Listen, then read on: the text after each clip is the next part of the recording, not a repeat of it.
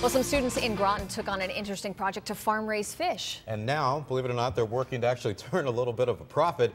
News 8's Tina Detel says they had to get a bill passed before they could go into business.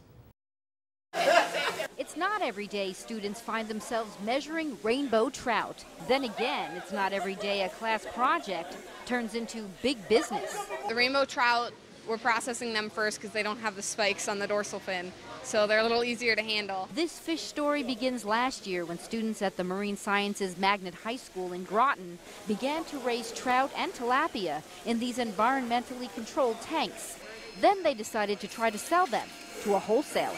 To see the kids get excited in the civics aspect of how a bill comes to law, go up to the Capitol, be able to testify, and now the bill is passed by the governor, and now we're here today. It's very exciting. This is a learning experience all around. Not only are these students learning how to raise these fish, but also how to handle them. Yeah, they're slippery when wet. Senator Andrew Maynard, who helped push the bill through, also helped out today. I have a lot of training up at the Capitol. These fish are only a little slipperier than some of my colleagues. He kids, of course. Grossman Seafood says it usually can only get tilapia from overseas.